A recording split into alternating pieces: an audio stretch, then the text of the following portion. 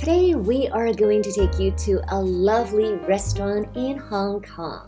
Before we start, the best way to support us is to subscribe to our channel and give us a like. Thank you! Very cool decor. The name of the restaurant is called Tipsy, as you can see on the wall. It is located in the Tai Hang area, which is very close to Causeway Bay on the Hong Kong side. If you want to get away from the busy Causeway Bay, you can walk for a few minutes to Tai Hang. They have a few nice, quiet restaurants here. They also have a delightful alfresco area filled with flowers. The food that they serve here is contemporary European. The lunch set is reasonable, from $25 to around $50 US.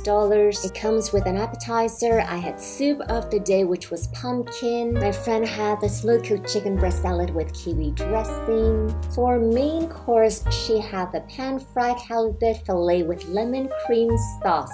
I had the porcini and mixed mushroom risotto with asparagus. So far, the food is okay, but what stands out from this restaurant is definitely the ambiance and the service. All the waiting staff were very polite and attentive. For dessert of the day, you could either have the panna cotta or the hazelnut cake. Overall, I would definitely come here more for the service and the ambiance, but the food is good enough.